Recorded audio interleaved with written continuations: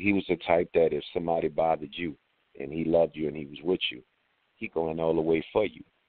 You know, he wasn't just out here wild and things like that. You know what I'm saying? I mean, New Orleans was full of guys like him, you know, that had that temperament.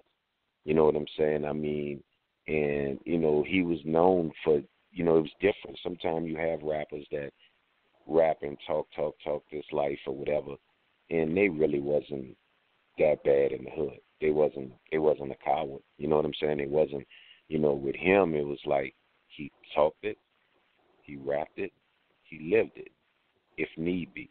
You catch my point, if need be. You know, he wasn't out there. He was somebody that if you and him was walking down the street and it wasn't his beef, but he with you, and somebody disrespect you, he jumping first.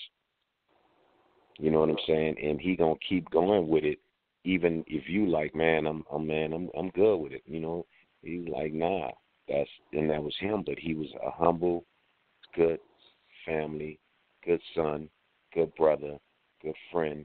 You know, good father. You know, he was a good dude. You know, and people, like I said, try to label him as this super thug, like he was thugging all day, every day. You know what I'm saying? Trust me.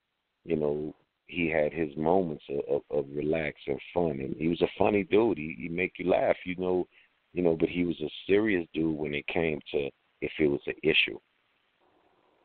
You know what I'm saying?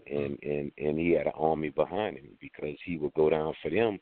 They would ride for him just as much as he gonna ride for them.